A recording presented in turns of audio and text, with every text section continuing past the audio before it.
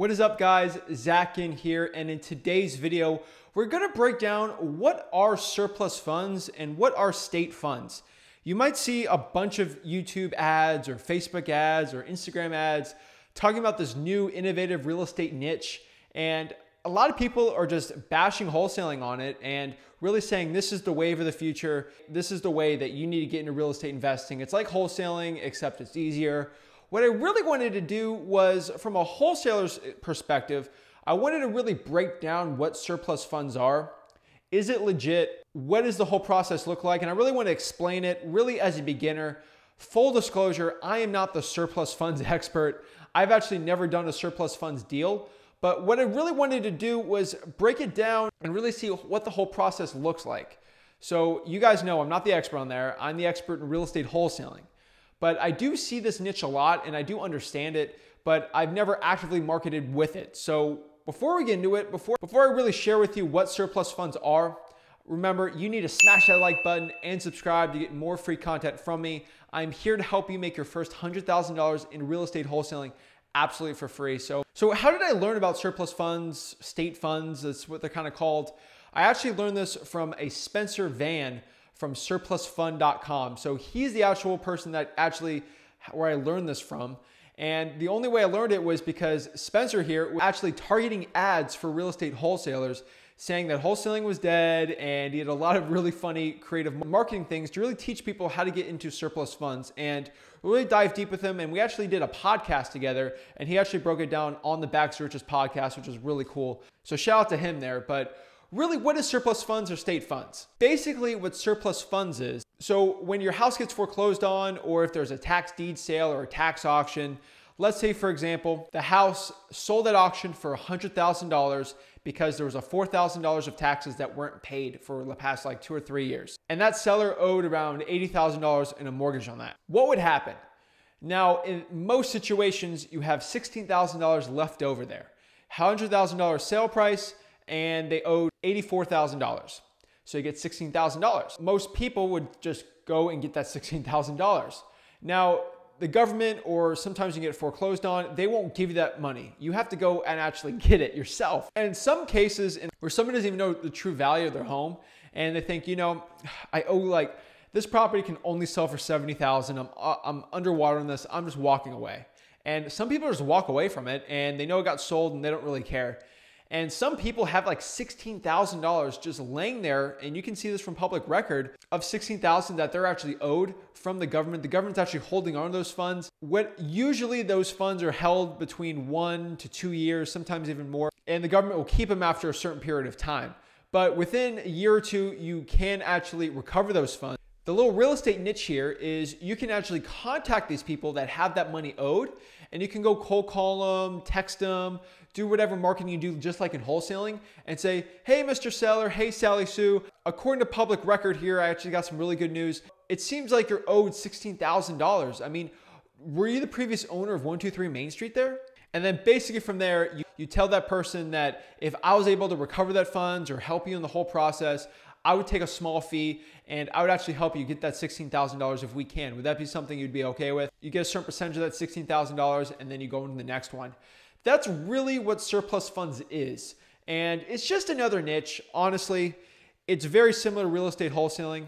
You can make up to $30,000, $40,000 per month doing that. Most people are at that $5,000, $10,000 if they're actually pretty good at it, just like wholesaling real estate.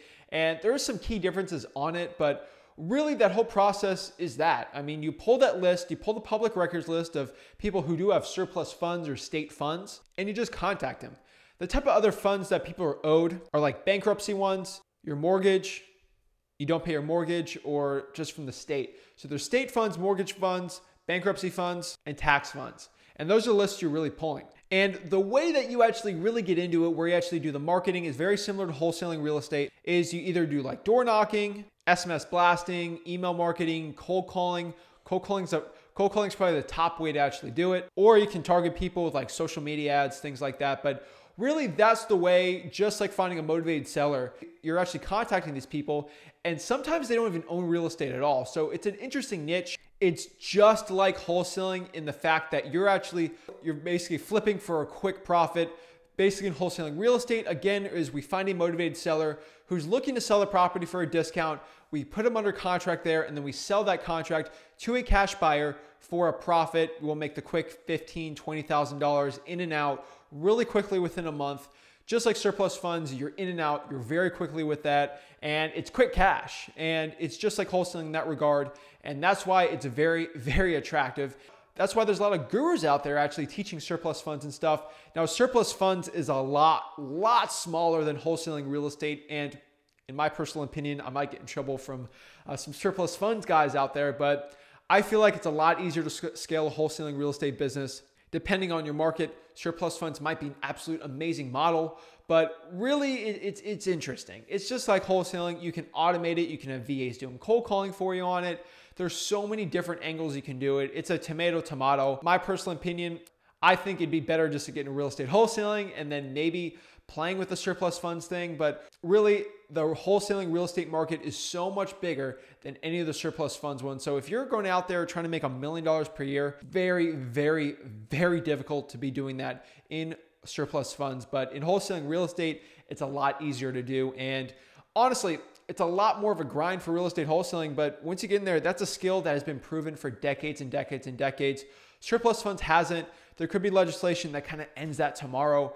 That is the one concern I do have for it, but honestly, it's still a great business model. People are making over 6 figures a year doing it, so I cannot bash that at all.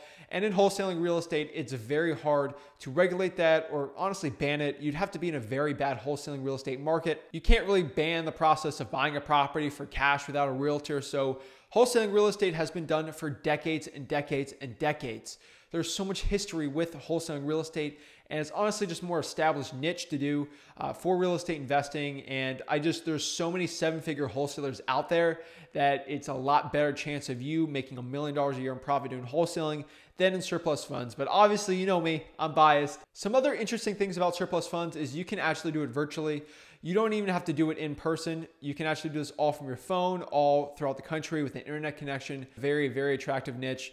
So for those reasons, I am 100% a huge advocate for wholesaling real estate. I think that's the best one out there. I mean, that's what I did when I was 17, turned that into 7 figures. And I just see people consistently making money doing that. Helps your skill sets, and it's honestly the best one out there. Surplus funds is an amazing one. I'd recommend that over being a realtor any day of the week. And then from there, I do think surplus funds is just way better than drop shipping or Amazon FBA stuff. At least it's something you can tangibly do really for relatively super cheap cost. Wholesaling, you do it from nothing.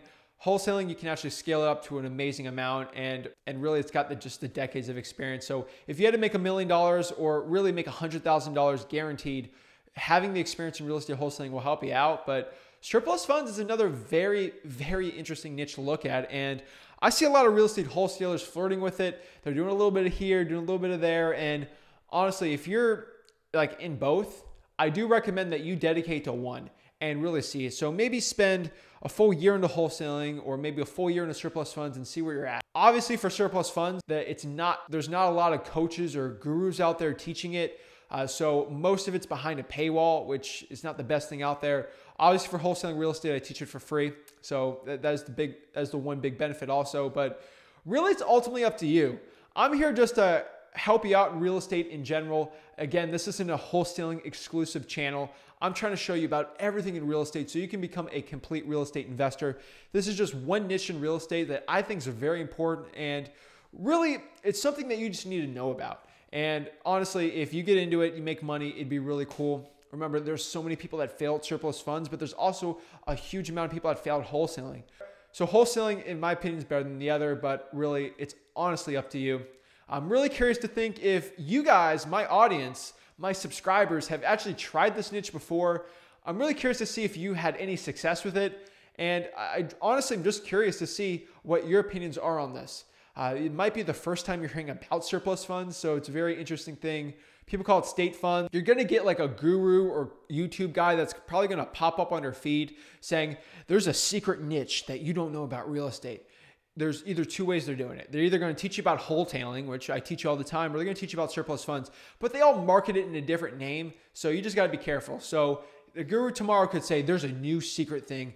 It's like reverse wholesale hacking, or it's like rocket wholesaling, or rocket real estate flip, or quick money cash real. Like they'll market it whatever way they do it. Again, people market virtual wholesaling in their own little thing all the time. So ultimately, what you need to do is make a decision on what you want to do and stick to it. You can make money easily on both things. I'm biased, so you guys already know that, but I really appreciate you guys watching this stuff. So if you got any value from this content, remember, you need to smash that like button and subscribe. I really appreciate you guys watching this video, and have a blessed day.